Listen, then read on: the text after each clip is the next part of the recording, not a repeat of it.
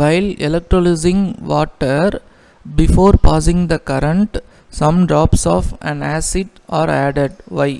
So water வந்து நம்ம current use பண்ணி ஸ்ப்ளிட் பண்ணும்போது current பாஸ் பண்ணுறதுக்கு முன்னாடி acid வந்து ஆட் பண்ணுவோம். அது ஏன்னு கேட்டிருக்காங்க. So acid is added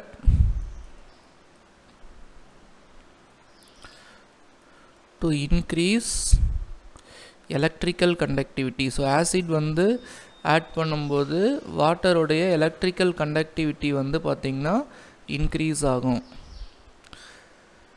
name the case liberated at cathode and anode. So கேத்தோடில் வந்து என்ன கேஸ் வரும், ஆனோடில் என்ன கேஸ் வரும்னு கேட்டிருக்காங்க.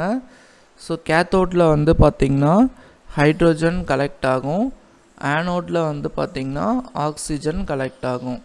ஸோ வாட்டர் எலக்ட்ரோலிசிஸ், வாட்டர் வந்து பார்த்திங்கன்னா நீங்கள் கரண்ட்டை வந்து பாஸ் பண்ணும்போது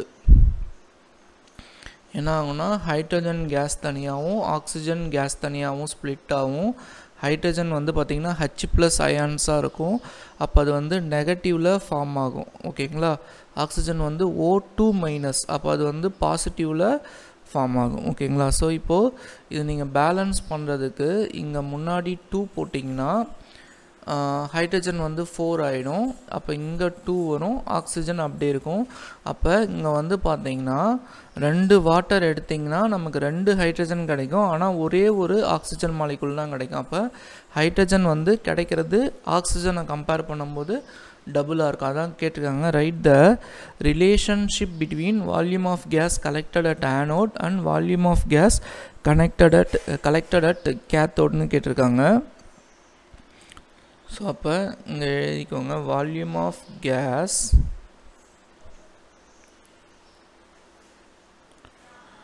collected at anode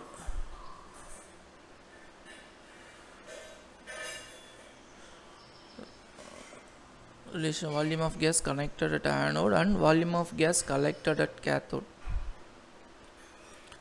Volume of gas collected at cathode வந்து பார்த்திங்கன்னா 1:2. ஆனோடில் 1 பங்கு ஆக்சிஜன் வந்ததுன்னா கேத்தோடில் 2 பங்கு ஹைட்ரஜன் வரும். ஓகேங்களா. ஸோ அப்படி இல்லைனா இப்படி எழுதிக்கலாம், ஹைட்ரஜன் = ஆக்சிஜன் வந்து பார்த்திங்கன்னா 2:1. ஓகேங்களா.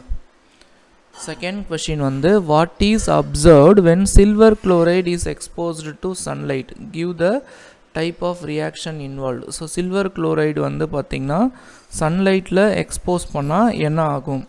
ஸோ சில்வர் குளோரைடு வந்து பார்த்திங்கன்னா AgCl. இது வந்து நீங்கள் சன்லைட்டில் எக்ஸ்போஸ் பண்ணிங்க அப்படின்னா சில்வர் தனியாகவும் குளோரின் கேஸ் தனியாகவும் ஸ்ப்ளிட் ஆகிடும். ஓகேங்களா. இது வந்து பார்த்திங்கன்னா ஃபோட்டோலிட்டிக் டீகம்போசிஷன். இது வந்து பார்த்திங்கன்னா ஒரு டீகம்போசிஷன் ரியாக்ஷன். ஸோ இது வந்து பேலன்ஸ் பண்ணுறதுக்கு இங்கே வந்து பார்த்திங்கன்னா சில்வர் 1 பேலன்ஸ் ஆகிடுச்சு, குளோரின் இங்கே 1 இருக்குது, ஆனால் அங்கே 2 இருக்குது. அப்போ இங்கே 2 போட்டிங்கன்னா சில்வர் 2 ஆகிடும், இங்கே 2 போட்டிங்கன்னா பேலன்ஸ் ஆகிடும். ஓகேங்களா.